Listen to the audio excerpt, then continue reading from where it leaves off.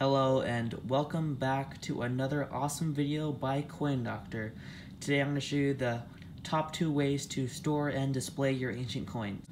So the first way is buying these coin displays because ancient coins are very fragile, and putting them in plastic 2x2s sometimes damages them and scratches them and gives them awkward toning.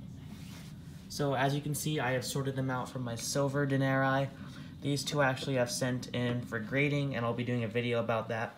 Then I have my smaller bronze coins, AE3s and AE4s, and then my larger bronze coins and tetradrachms. And just for the heck of it, I'll show you some of my more valuable coins that I have displayed in here.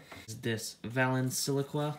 It's just that Siliqua tend to be more expensive. This is around extra fine. It is Caesar Augustus Denarius. It's early reign, so it was actually when he was still named Octavian. It was around 30 to 27 BC. The reverse shows Imperator Caesar with the terminal figure standing on the thunderbolt. Some numismatic scholars actually think that it is Augustus himself on top of the thunderbolt, declaring himself as Zeus, which is pretty interesting.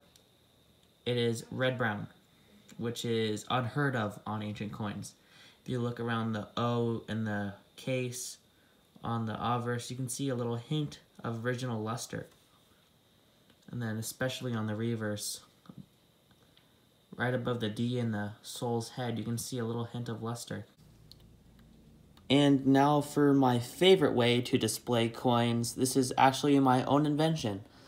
I bought this display case on Amazon for around $199, and I have taken some felt pads and some nails, hammered them into the felt pads, and taped some descriptions, and now we have a museum display case. And that's where I keep my extra spare coins to clean up and then put them inside of the display case.